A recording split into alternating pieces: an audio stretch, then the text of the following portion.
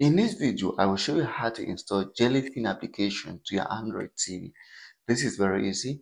If you find this video helpful, subscribe to the YouTube channel for more important videos like this. If you have an Android TV and you want to install the Jellyfin application to it, here's what to do, especially with the Google Play Store App Store. The first is connect to the internet. Then come out to download that, which is a nice application I use to install apps on my Android TV that I don't have, or I don't have Play Store, Google Play Store.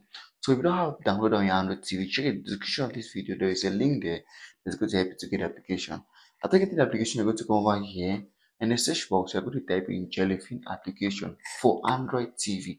Please type in that Jellyfin application for Android TV, or just type Jellyfin app for TV, or whatever you're comfortable with. The longer your keyword, the better your results are going to be like. So once you type in your keyword, just go ahead and click on go, and here's what it's going to be.